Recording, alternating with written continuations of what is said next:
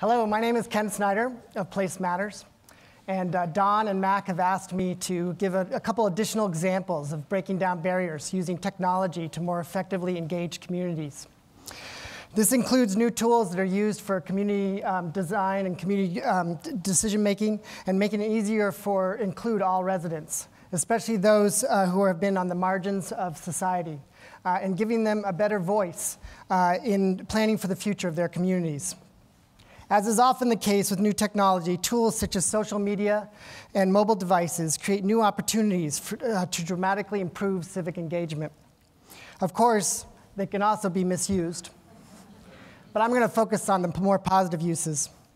Computer mapping has long provided planners with powerful tools to envision, analyze, and display the potential consequences of community development decisions. Today, these tools are becoming increasingly accessible and interactive. In Massachusetts, on Cape Cod, and in Somerville, residents use low-cost touch tables to work directly with maps, gain quick access to information, brainstorm on strategies, and in Cape Cod, get immediate feedback on the impact of their choices on key indicators. In Denver, organizers of public meetings focusing on turnaround strategies for low-performing schools used language tools based on cloud technology to make it possible for the translators to work with multiple groups simultaneously, translating notes in real time. This enabled parents with limited English-speaking skills to remain fully engaged in the conversations and participate in keypad polling exercises used to prioritize recommendations for moving forward. 3D visualization tools like these simulations of transit-oriented development in Kansas City and green technology retrofits in Europe have helped make planning concepts that can be quite technical much more understandable to the layperson, and have brought planning innovations into community meeting halls and homes everywhere. These three examples show how the right tools in the right ways can lead to broader community engagement and more robust public support for the decisions that emerge. We are now going to travel across the globe to Naroibi, to the sprawling slum of Kibera. Up next is a powerful film about how a group of people used OpenStreetMap platform to create a free and open digital map to better understand the challenges and assets that are important to the community residents, making the invisible visible. I hope you enjoy the film.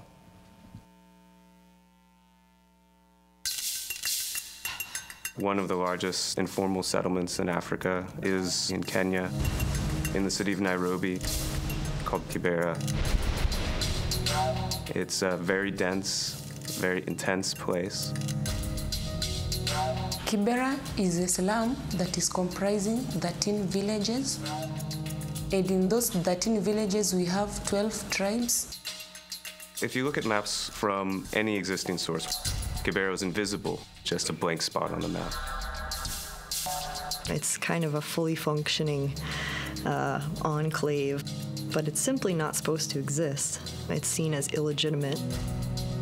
The Kibera residents themselves have no public school, have no public health facility. The issue of sanitation is a serious problem. We have hospitals in Kibera, but if you ask people in Kibera who live there, they don't know where those hospitals are. So who's actually guiding that place? How is that place going to move forward? When we first arrived in Kibera, we had no idea what the response would be. We thought a bit naively, we'll spend a month or two in Kibera, and at the end we'd have a map and the community would celebrate. But people are sometimes skeptical of new projects, data collection. This is why we didn't do it ourselves. It was important for the people of Kibera to do the map themselves. I personally never knew that there's something like a GPS. We were mapping facilities that are important to the community. This included religious facilities, health facilities. They were all very enthusiastic to participate in the project. But still, we would get a little bit of questioning from the neighbors. Well, why are you making a map in Kibera? Are you trying to evict us? Are you giving this information to the government? Is this so that they can tear down my house? And we say, no, The idea is you would have access to this information yourselves, so you can actually have a proper discussion about the future of Kibera. That changed their perspective. They mapped those 13 villages in about 3 weeks. Every person that walked around with a GPS created this skeleton of Kibera itself.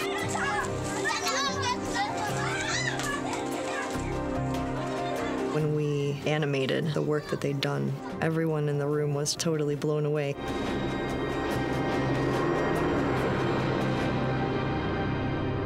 Now that such a map is there, it can hold officials accountable so that we can tell them, look, here is a population of about 200,000 people with no facilities completely. What are you doing about it? In the second phase of mapping, we went a little bit deeper. We mapped education facilities, water and sanitation facilities, health facilities. We had young girls that helped us map security. Okay, but you don't want to be walking at night. Okay. On the security map, we used tracing paper to say, okay, this place is dangerous, this place is not dangerous. Like blue should be the more safe, red can be the less safe. We had discussions saying, can you identify where women get raped? It's not a safer place. On the map, they're called black spots. So can one person be the... It's shocking how matter-of-fact they are about it. So let's try to find... Like, it really is just a reality they live with every day.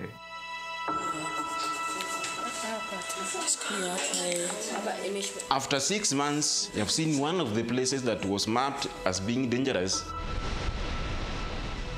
Today, that place has a police post. We used to be uninformed. Now we have all the information about Kibera. We are now informed. When I saw the map for the first time, I was proud. This has not been done by other people, rather it has been done by me.